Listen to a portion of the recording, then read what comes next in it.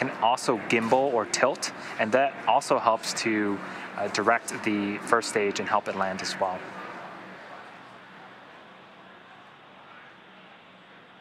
So we're just under 45 seconds away from the first of those two burns, the entry burn on the first stage. Again, it is a 3-engine burn to slow the stage down before hitting the thicker parts of the Earth's atmosphere.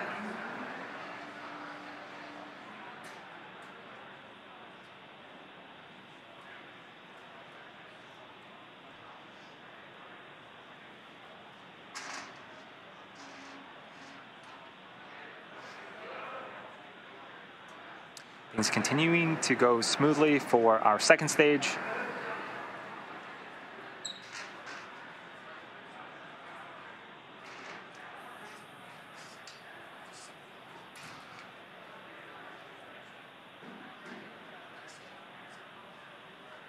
Stage 1 entry burn startup.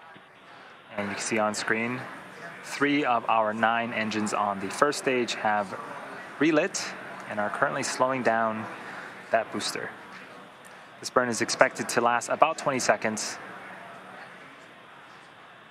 Stage 1 entry burn shut down. And with that, that is a successful entry burn. We have one more burn to go on the first stage in about a minute. Stage 1, FTS is safe.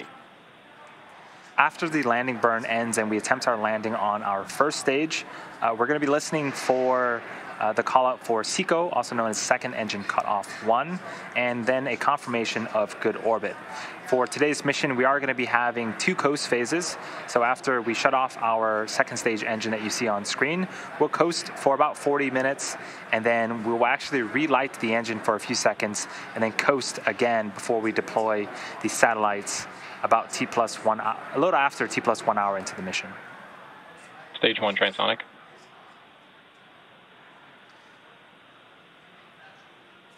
So we did lose video footage of the first stage. This can sometimes happen as the stage is traveling pretty quickly, but we do hear call-outs that it is continuing terminal guidance to make its way to our drone ship.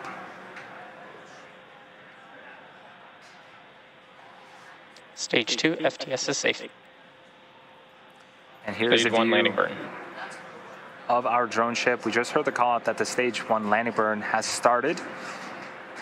So if we are successful, this will be the 4th time that this booster has successfully landed.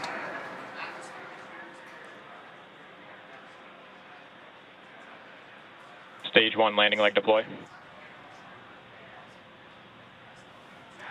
Hearing callouts that we did get the landing legs deployed, waiting for audio or visual confirmation of that first stage, and there Stage it is. 1 landing confirmed. Right in the middle of our drone ship. That is a successful first stage landing, the 4th for this particular first stage booster. So we did hear call out for successful second engine cutoff of the Merlin vacuum engine. Insertion. And that was the call out we were waiting for as well, nominal orbital insertion. So now the second stage with our satellites are in a coast phase. Next up is second engine start 2, also known as SES2, and second engine cutoff 2, also known as SECO 2, which is scheduled to start around the T plus 53 minute mark. From there, we're going to have payload deploy occur just after the T plus 1 hour mark. Until then, we're going to take a short break, and we'll see you all back here in about 45 minutes. Until then, sit back and enjoy the space jams, and we'll see you soon.